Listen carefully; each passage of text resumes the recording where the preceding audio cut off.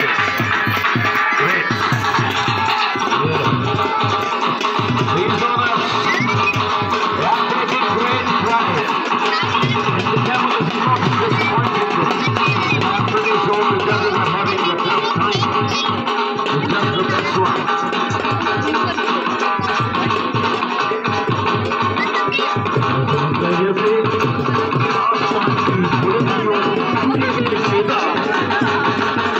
ऐसा लग रहा है जैसे बादलों में छुपे हुए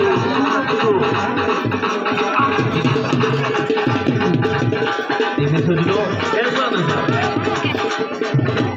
और कहीं हमारे जीता दे रहे ये केवल अद्भुत अविस्मरणीय और हमेशा हमेशा के आंखों के हंसते देखने हो जाने वाला है।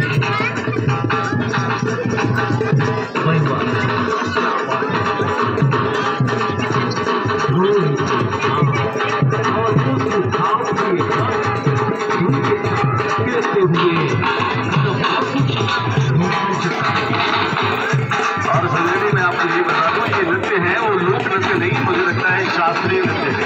भरतनाट्यम या फिर ये लग रहा है जैसे कोई कथकली की तरह बिल्कुल एक अंदाज में इस अंदाज को लगातार हम सब लोगों के सामने बता रहा है। ये ऊट ये भी बता रहा है कि हम किसी से कम नहीं। और जब यहाँ पर इस बात को समझने जुबान होगी तो क्या कहें, तो मुझे लगता है कि तुम हो तो क्या तुम हो और हम हैं तो क्या हम हैं। न तुम कम हो न हम कम हैं। और शायद अगर हम इसके भीतर की उस भावना को समझ लें और ताड़ दें तो वो हमें ये लगातार चुनौती दे रहा है। मुझे तो ऐसा लगता है कि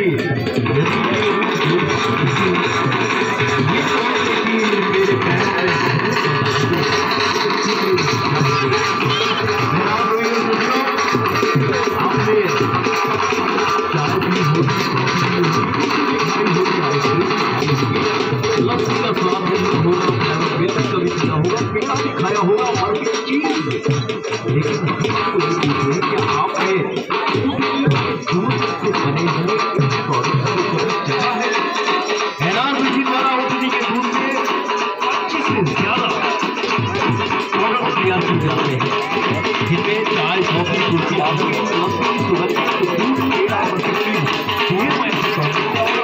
ये उत्पाद यहाँ स्टॉल्स पर उपलब्ध है। तो यहाँ आप केवल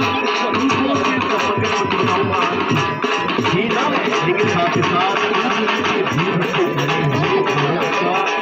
जायका लेने में भी न चूके। Absolutely true, Sanjay. The people they just use milk, but NRCC has got a very special feeling and a very special thing. You can get all the delicious meals made of camel milk here. You can get ice cream. You can get cheese. You can get curd. And the milk itself. This is the place which is one of its kind in entire Asia when it comes to the camel. And it has been scientifically proved that camel milk has been absolutely nutritional for the diabetic.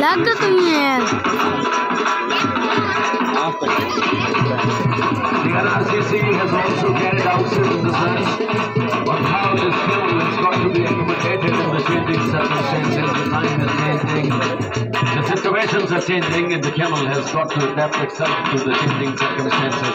So this is something very important that research work has been carried out. So this NRCC precinct is very famous and completely devoted to the betterment of this camel. Plenty of things are being done here for the betterment and for the augmentation of the sunshine. के साथ ये ऊँट हम सबके लिए खास, हम सबकी पहचान है। राजस्थान की आन बान और शान, मरु नगरी की पहचान।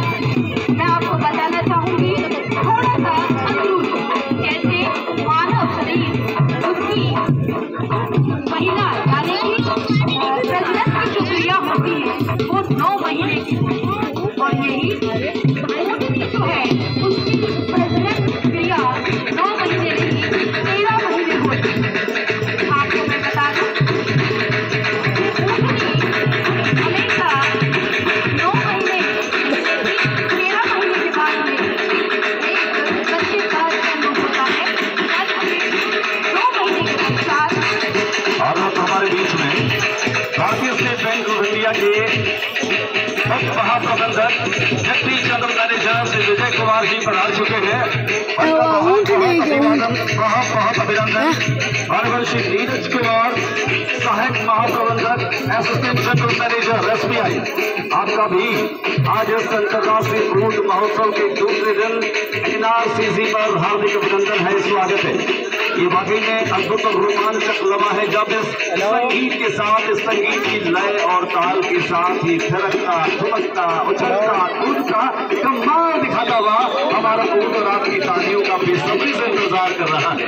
जब आप इस नृत्य को देख करके तालियां बजाएंगे, आपको आह्वान कर रहा है लगातार खड़े लोगों से मेरी गुजारिश कि आप जोरदार तालियां बजा करके बेहद शानदार नृत्य के लिए इसकी हौसला अफजाई जरूर करिए, क्योंकि लगातार एक के बाद एक प्रतिभागी अपनी शानदार दमदार अभिनय और अपनी नृत्य प्रतिभा को आप सब लोगों तक पहुंचा रहा है।